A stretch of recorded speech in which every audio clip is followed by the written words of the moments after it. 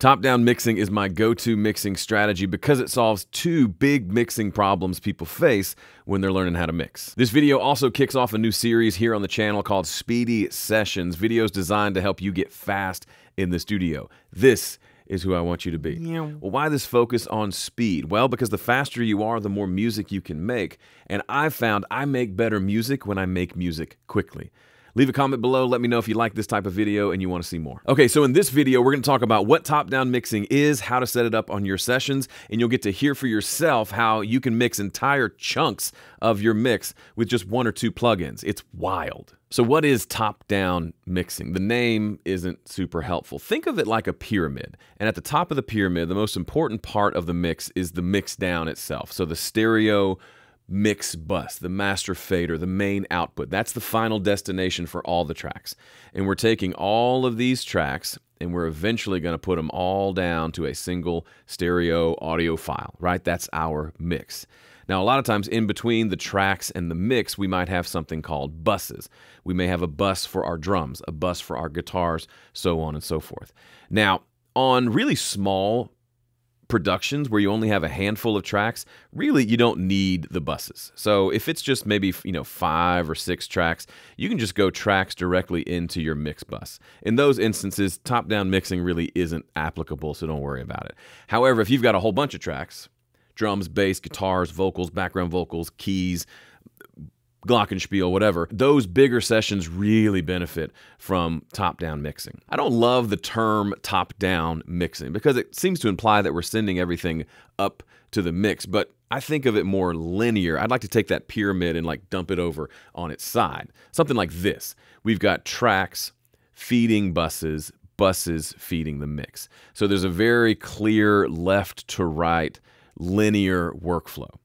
Problem is, even though the signal is flowing from left to right, what gets better results and faster results is actually processing them in the exact opposite direction.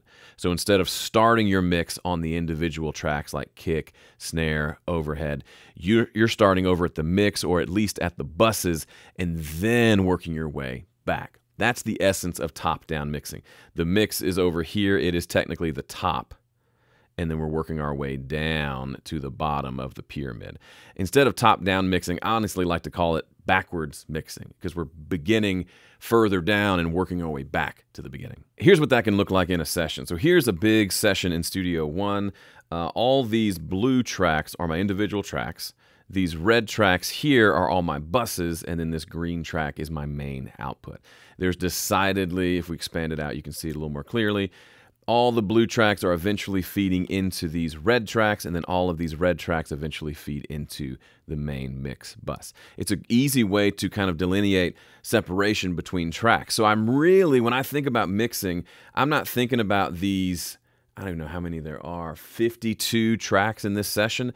I'm really thinking about these 8, 10 or so buses that I've created. I just have to get these 10 buses to play together and I've got myself a nice mix. It's a much easier way to think about it, also produces better results. So now you know the basic tenets of top-down mixing, but it's more than just a routing scheme. It's really a philosophy, a way of working that in my mixes has yielded really great results.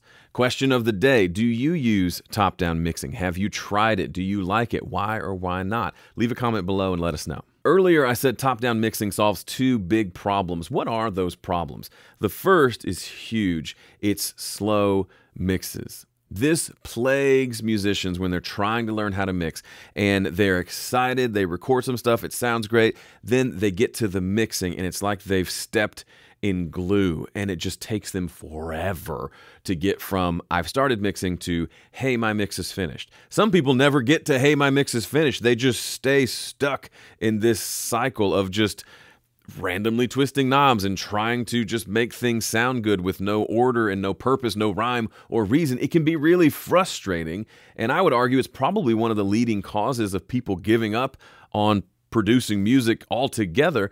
It's because mixing seems like a dark forest that you go into and never come out of.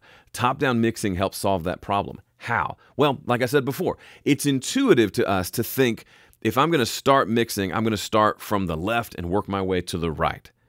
We read from left to right. in English at least, makes sense we would go left to right following the signal flow. I'll tell you a story. When I first started learning how to mix, I would sit down. I remember this clearly. I would sit down in my living room, have my headphones on, my little computer rig there, and I would start with, it was a traditional kind of rock and roll song, so drums, bass, guitars, vocals, keys.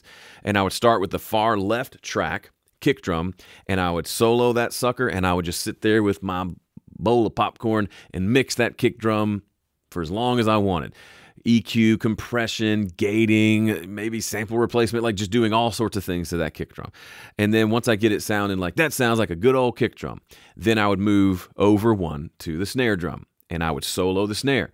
Everything else is muted. Now I'm working on the snare. So I'm doing all the tricks people have told me. I'm trying distortion. I'm trying parallel processing. I'm trying, EQ, compress, and then EQ, or compress, and then EQ, and then EQ again. I'm doing all sorts of crazy, cool, advanced things on my snare drum. 30 minutes later, I'm happy with the snare drum. Now I go to the next track. Can you see how that would take forever? Now you might say, okay, it takes forever, but A, won't you get faster at it? And B, even if it takes forever, won't it sound great when you get to the end? The answer to that second question is no. Yeah, you'll get faster at dialing in tones just from experience, but still, even if you go through every track and only spend 5 minutes on them, that's a long freaking time to get to the end, only to find that it doesn't sound very good. That's exactly what happened to me. I would do this over and over and over again. I would mix one track at a time, get each track sounding great.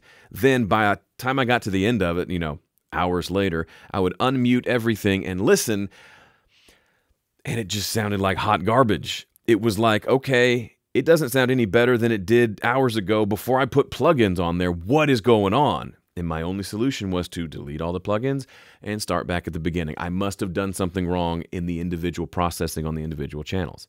Can you see how that would make mixing take for freaking ever? Yeah, there's a better way. Rather than honing in on the kick drum, I hone in on the drum bus. I treat the drums as a whole. Then I hone in on the bass bus if there's more than one bass track. Then I hone in on the guitar bus, the keyboards bus, the background vocals bus. I treat them as these big entities, and a lot of times, a whole lot of times, I end up getting a great drum mix by just putting some stuff on the drum bus and not even touching the individual tracks. Not to say we don't touch the individual tracks, but we don't touch them first, usually.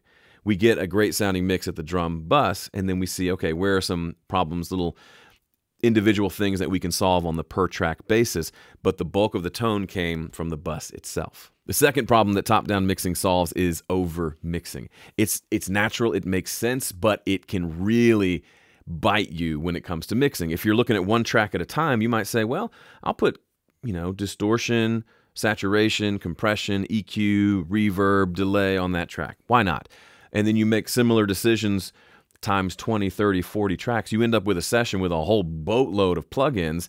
And the amount of plugins isn't really the problem. It's the amount of processing that's there. When I hear mixes, and I've done hundreds and hundreds, probably approaching thousands of mix critiques over the years, one of the big mistakes I hear is I can hear the processing. When I listen to your mix, I don't feel like I'm hearing a cool song. I feel like I'm hearing your mix. And then the song is hidden somewhere underneath because people tend to overprocess. They tend to do too much. Top-down mixing doesn't solve that by itself, but it really makes it less likely because you're only putting plugins in a few spots, at least early on in the mix, versus slapping a plugin on every single instrument. But that's enough talking. Let's listen to what it sounds like in real life. Here are some drums that I recorded for one of my songs. These are the raw drums with no plugins. Here's what they sound like.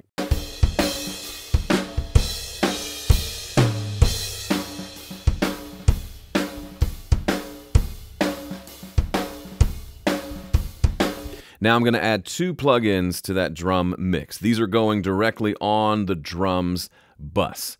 The first will be just a basic old compressor, which is set up to do that amount of compression there. Nothing crazy, but it's pretty aggressive. Fairly slow attack time, release time about 95. And then the second plugin is EQ. This is just getting rid of some of the boxiness here in the mid-range, spiking up the crack of the snare a little bit here, and that's it. So with those 2 plugins, let's listen to what all that does to the drum mix. I'm going to play it for you, and I'm going to click this button here to turn the plugins on and off. So you'll hear both the compressor and the EQ engaging and then turning back off. We'll start with it off, and then I'll turn it on so you can hear what it's doing.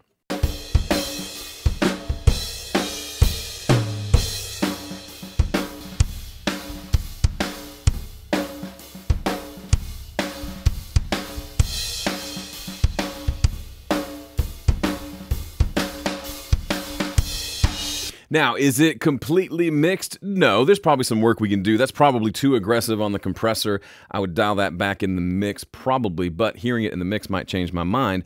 But that is just two plugins that got our drums if not all the way there, then a big chunk of the way there. Now I could go in and do some specific things, maybe on the snare drum, maybe on the toms, to kind of massage those into place and get them sounding exactly how I want them to sound. But the bulk of my tone is coming from these 2 plugins. Now that's just the stock compressor and EQ. What's really fun is when you start using cool analog emulations that add some character and thickness and warmth and all those buzzwords that we love, then it starts to get really interesting. And I was able to do that. It took me, 60, 90 seconds to set up those 2 plugins, and I've already got my drums most of the way mixed. How much faster is that than the alternative of doing EQ and compression on every single track? For the second example, I'm going to show you how I would do this in real time. So I'll actually add the plugin while we're listening to kind of show you the process. But these are a bunch of background vocals that I've recorded. There are 10 of them. Imagine processing each of them individually. Who would do that to themselves? But here's what they sound like raw. Supposed to be.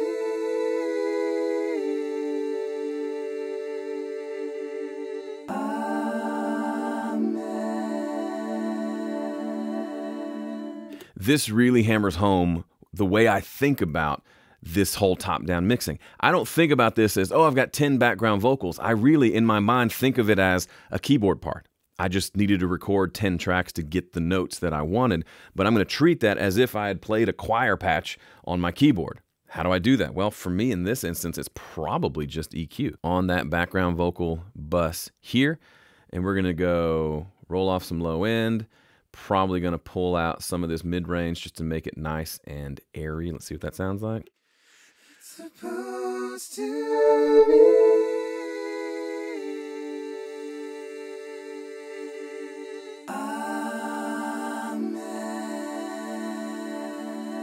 Got rid of a lot of the low mid energy that was making it kind of go whoom, whoom, whoom, whoom, which you don't need in a mix. Almost never need that in things like background vocals. Let's get those out of the way. Let's let guitars and drums and bass handle the low end. But this will sit really nicely across the top of the mix. Here it is without. Here it is with. And if we decide we want to put some reverb on there, because of course, why not? I've got reverbs already set up in my session. I just add my big plate reverb to that, adjust the volume, and